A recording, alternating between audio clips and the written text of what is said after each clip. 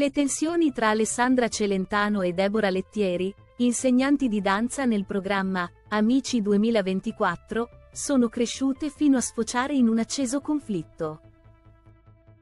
La situazione è degenerata quando la Celentano ha deciso di convocare le ballerine per una valutazione, stilando una classifica e assegnando punteggi alle allieve. Questa iniziativa ha suscitato l'indignazione della Lettieri, che ha percepito l'azione come un'ingiustificata interferenza. Lei stessa ha dichiarato: "Non so sulla base di che cosa lei si arroghi il diritto di prendere le allieve degli altri".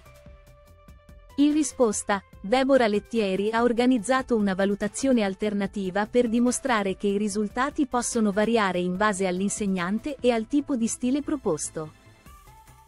Le ballerine, coinvolte nella rivalità tra le due maestre, si sono esibite nuovamente, intensificando le tensioni e creando un clima competitivo all'interno della scuola.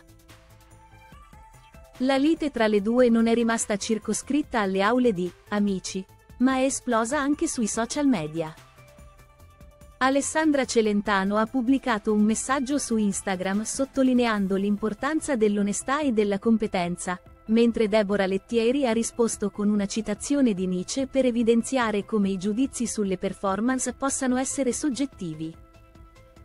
Questa disputa ha avuto effetti anche sulle allieve, che si sono trovate a dover scegliere un lato tra le due insegnanti, creando una certa tensione tra di loro e distraendo dall'obiettivo principale, il miglioramento delle loro capacità artistiche.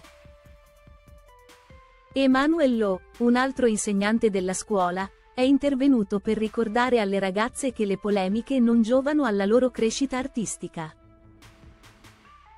La rivalità tra Celentano e Lettieri sembra essere ben lontana dalla risoluzione. Le anticipazioni annunciano un nuovo confronto nella prossima puntata, dove la Celentano continuerà a sostenere la disciplina rigida, mentre la Lettieri difenderà il suo approccio più creativo. Gli sviluppi futuri porteranno a scoprire chi avrà la meglio in questo scontro di personalità, mentre si rimane in attesa di vedere se le allieve potranno ritrovare la serenità necessaria per concentrarsi sulla loro formazione artistica.